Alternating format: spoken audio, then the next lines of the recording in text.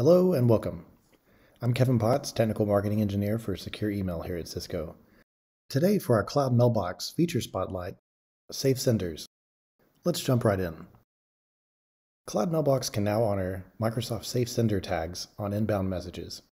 If an organization already utilizes Safe Senders in Office 365, you can now enable Cloud Mailbox to allow messages marked as Safe Senders that normally would have been categorized as spam or graymail.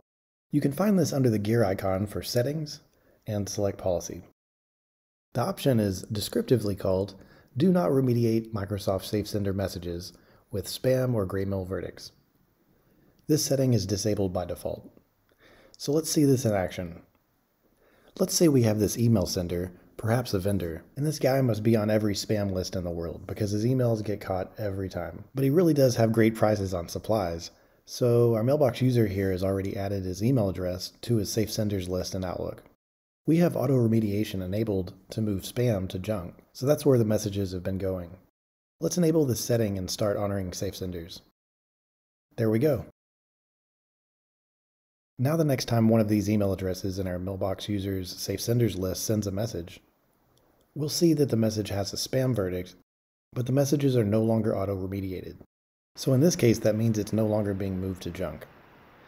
And we can see in the message rules column, Cloud Mailbox is indicating Safe Sender list as the reason.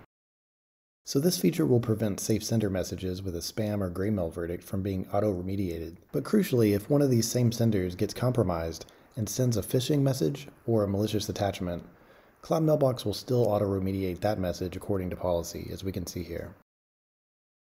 And there you have it. Thanks for watching this feature spotlight for Cisco Secure Email Cloud Mailbox.